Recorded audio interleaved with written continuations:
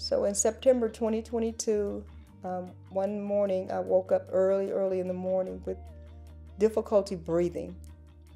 I had actually had pain upon exhalation. Every exhalation, inhalation, I had pain. And unfortunately, my husband had left to go out of town on business the day before, so I was home by myself. And so as soon as the sun came up, I called my son and Corey and asked him if he would come over and take me to the hospital. And Corey stayed on the telephone with me. He had to drive about 35 to 45 minutes. He stayed on the phone with me the entire time as I was dressing and preparing to go. So when he arrived, we went to the emergency room and they took me in as soon as possible. They took me in very quickly and did a CT scan and came back in and told me that I had bilateral massive pulmonary embolisms and that I would have to have surgery. They actually wanted to do surgery that day, but they ended up waiting until the next morning. I was the first case. They took me in and they broke the clots up, as many as they could, and then they injected some medications to dissolve some of the clots. And afterwards, I went into ICU for a couple of days, and then I was discharged to the floor. And that progress went very well, but the social worker came in and told me that, you know, it's time for you to get ready to go on discharge, and that going home for you is not an option.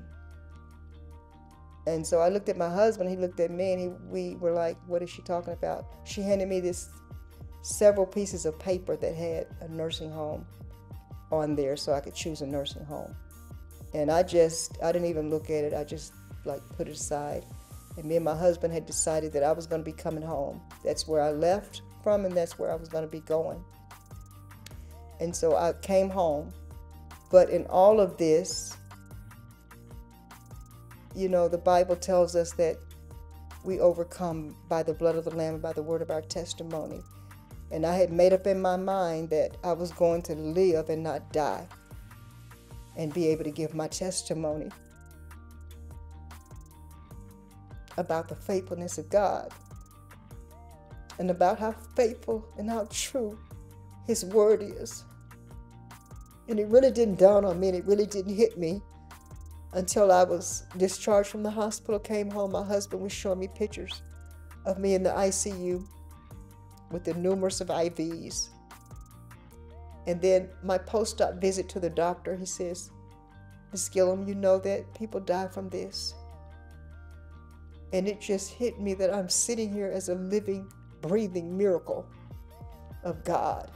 One of the scriptures that stood out with me during this time was Psalms 103. Bless the Lord, O my soul, bless His holy name. Bless the Lord, O my soul, bless His holy name, and forget not all of His benefits. So it's been a year now, and I've had CT scans, and I have been cleared. The doctors say that I don't have any blood clots. I am blood clot free.